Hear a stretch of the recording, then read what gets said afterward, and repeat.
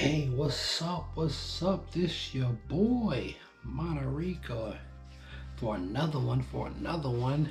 How y'all doing though? I hope y'all having a good night. Whew. Them grades is coming in. All over them. But hey, we gotta ignore the distractions, right? I be having so much dandruff though. Like, I really do. I wash my hair like almost every day too. But hey, check me out. Look. You know how everything is starting to become podcasts now, right? Like everybody want to make a podcast of every single thing.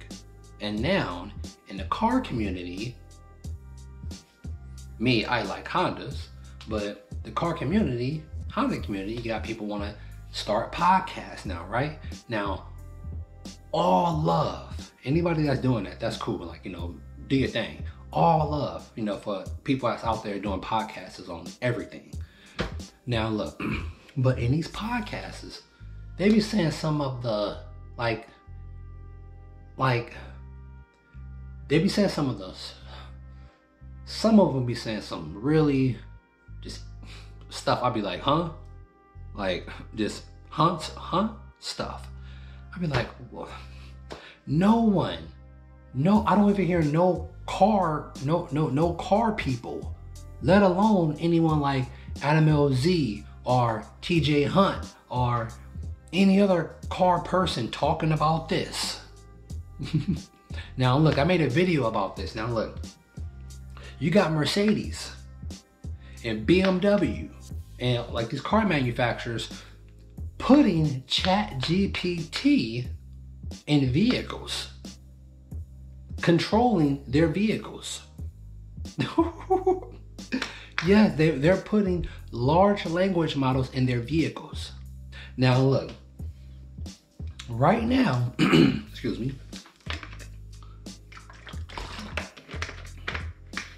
Right now, this is going on. Now, I made a video about this on my Honda Bay account on Instagram. Eventually, these companies that make these aftermarket standalone ECUs, I think that eventually they're gonna integrate these large language models into their ECUs. Because right now, you can use ChatGPT or a large language model to diagnose any modern car. It's gonna tell you exactly what's wrong with it. I don't know, no one is even talking about this on any car podcast, any other big car YouTubers that shoot film like me, or on Instagram or any other social media. I hear no one talking about this, all right? I haven't came across no video talking about this. Me, personally, your boy Monterico, I think that soon, eventually, that companies like AEM with their Infinity, Motec, Heltec, Fueltech, I think eventually they're going to put large language models in their ECUs. Now, right now, with the Heltec 1500 or any Heltec, any Motec, pretty much these ECUs right now can, all you have to do is put your engine data in, the injectors, flow rate, cubic inch, like your setup, and down there just start the car and the car will start. Me right now, my CRX is literally just, I haven't done that yet. I can literally just put that in and turn my car on and start it up. Right now, I just been lagging and been lazy to do that. I swear to God.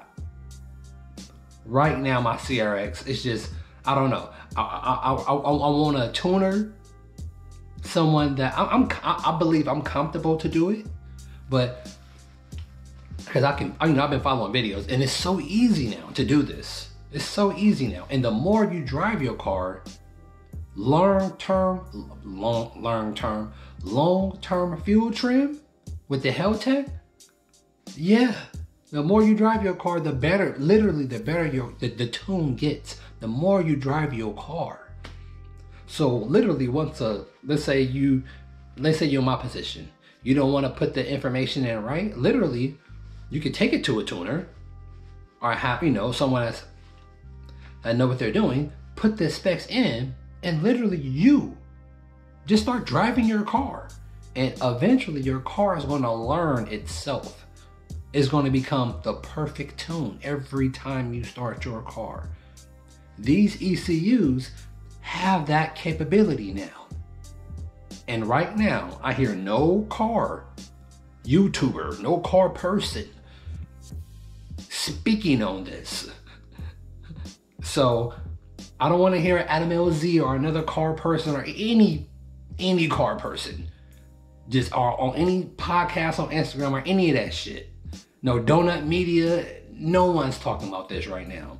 Or even spoke up on this. And tell your boy.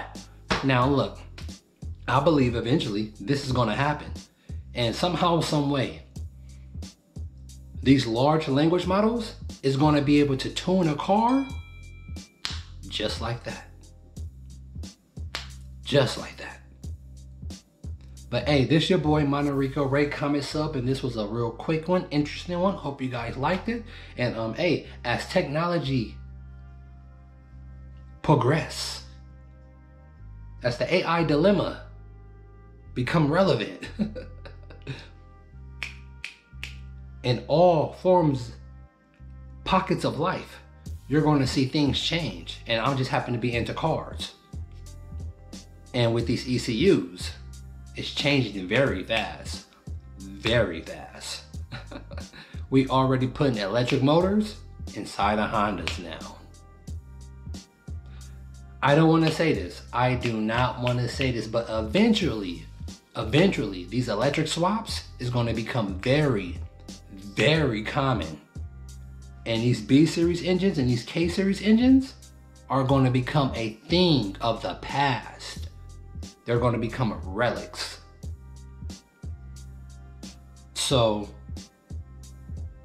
I don't know. It's almost like I don't want to spike the market. But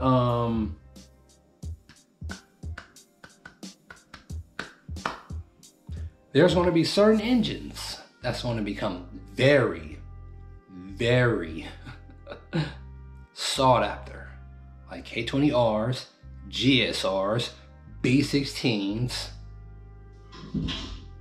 That's unmolested and unopened, because people is going to be just preserving the engines because they're going. I don't know. I would think so, because eventually, petrol electric cars is going to get phased out, and we are going to miss those beautiful sounds of engines and Honda's cracking VTEC. But that's your boy Monterico. Rate, comment, sub, and hey, share.